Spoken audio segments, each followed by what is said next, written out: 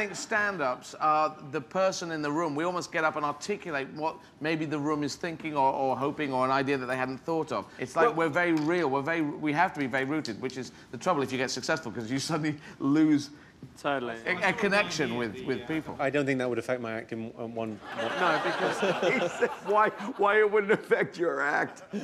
Why? I said because people will always rape. I have a bit for you that I want to tell you because I've never been able to use it because it just doesn't suit my act. Oh, great. Okay, go on. I want to give you a joke. Yeah, done. Thanks. I'm not going to do it now. Do it now! Do it now, yeah.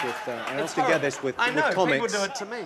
In Montreal or at Edinburgh, when you're around comics, they come up, they say, listen, I wrote this joke about raping a baby. I can't tell that joke, but maybe you could.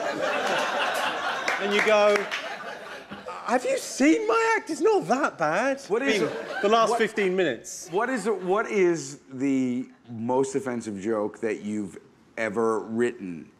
If only Africa had more mosquito nets, then every year we could save millions of mosquitoes from dying needlessly of AIDS.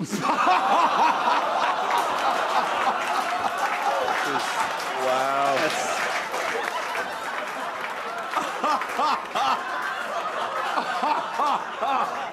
It's a beautiful joke. It's a beautiful joke. You know, but there's stunning but joke. it's about the turn on the language. It's not really about anything other than... Not, exactly. It's about expectations. There's no sense in which I'm going, I'm going to say that because then people are going to think differently about AIDS. They'll have a laugh.